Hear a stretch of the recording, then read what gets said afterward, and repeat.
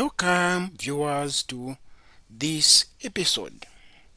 So I want to start by indicating that I've been away from this channel for some time and I have good news for you. The good news is I've been working on an app, and that app has got massive resources for you.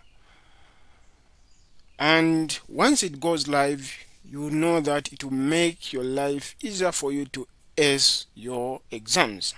So the apps are coming in 3. So there's an app focusing on grade 12, then grade 9 and grade 7. So they'll be focusing on the primary, junior secondary and secondary level.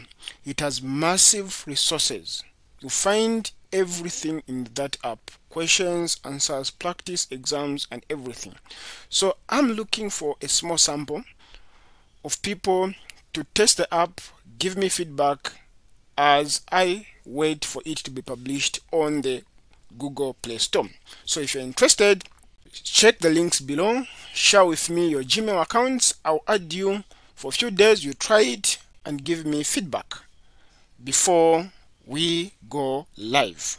So let me just do a quick one, which is question 1 from the 2023 Mathematics Paper 1, which is the internal exams. So again, you see this question. This question normally is either question 1 or question 2. And this question is asking us evaluate, open bracket, 8 over 27 to the power 1 over 3. These are indices. So if you have anything a in bracket to the power 1 over n, this is the same as the nth root of a. That's what it means. So if you understand this principle of indices, this question becomes very easy. So having said that, let us proceed and answer this question. So this is the same as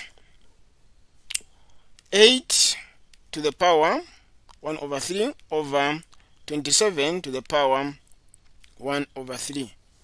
That's what this means. Now remember, the principle is when it says evaluate, it's implying complete, finish, or simplify it. So finish, make it in the simplest term. Now based on this, we've said if anything is less to the power 1 over n, it's the same as the nth root. So this tells me that we have the third root of 8 over the third root, which is the cubic root of 27. So the cubic root means which number can you multiply itself 3 times to get 8. So which number can you multiply itself 3 times to get 8? We know that if you multiply 2 by 2 is 4 times 2 is 8.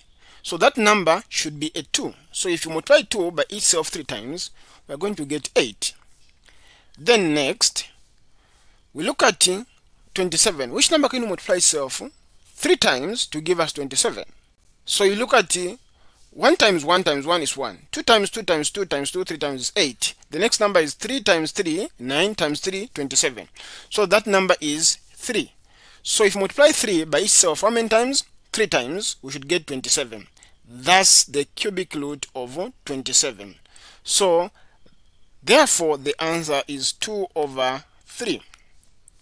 So this is how you deal with this question. So if it was the fourth root, you are going to be saying which number can you multiply itself 4 times to give us that number. That's how it works. So this is how you answer this question.